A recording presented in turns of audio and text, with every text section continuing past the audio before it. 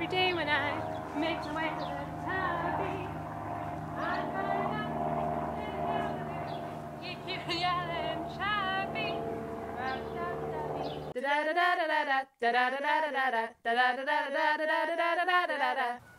Hey guys! Long time no see. According to YouTube, it's been 2 months since our last video. We have been, G is for gone, and I suppose B is for busy too. In these past 2 months, I have been off traveling the world, going on various choir trips, spending time with my family, skiing, and I, acted in a musical, but no big deal.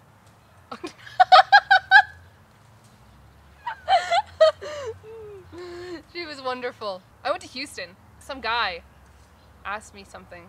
What was it? It was really funny. Oh yeah, ain't Canada part of the US yet? No. No, and we don't live with polar bears.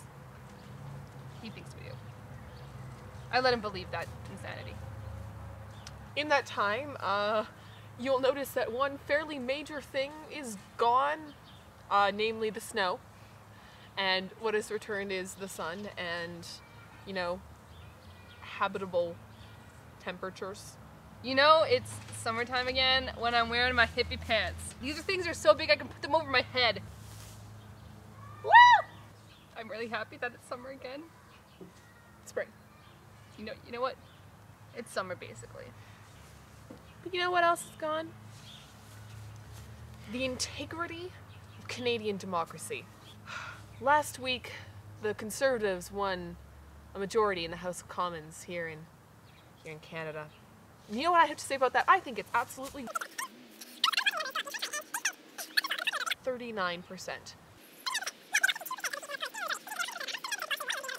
100% power over everybody. I mean,